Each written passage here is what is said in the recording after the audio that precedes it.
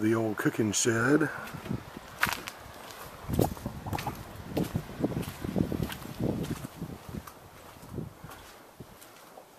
With a killer old fire pit. Rotisserie and such. Here's the cabin. Got my shelves organized. Tons of cleaning stuff. There's a stove that may or may not be working, but it's clean.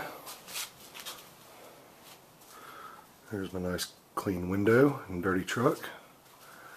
Here's the kitchen with my rope lighting, microwave, one of our 2 air conditioners.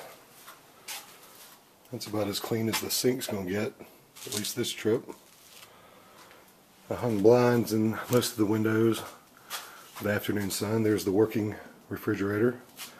There's my good recliner, covered up and protected. The couch, cleaned and covered up.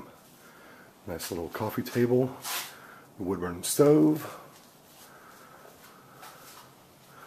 Bunk bed number 1. That's probably the worst shape of the 3. That's Uncle Charlie's stuff. Kitchen stuff mainly. This is probably the best bunk bed with a fairly new mattress. There's the entertainment unit.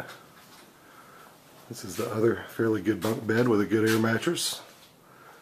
And these are linens and pillows and stuff. Not too sure how clean, but would work in a survival situation. This is the bathroom. Clean sink, clean potty,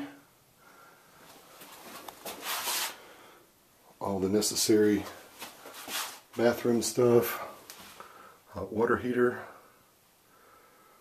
table and chairs, clean shower.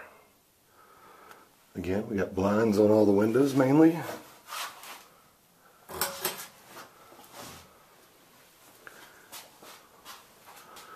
But it's coming together. Got the fishing poles up in the rafters. Again, the wood burning stove is doing a great job. This pile of junk is all the things I'm taking back to Atlanta. Windows roll out, they're doing pretty good. We might need some screens. But all together, it's not scary anymore.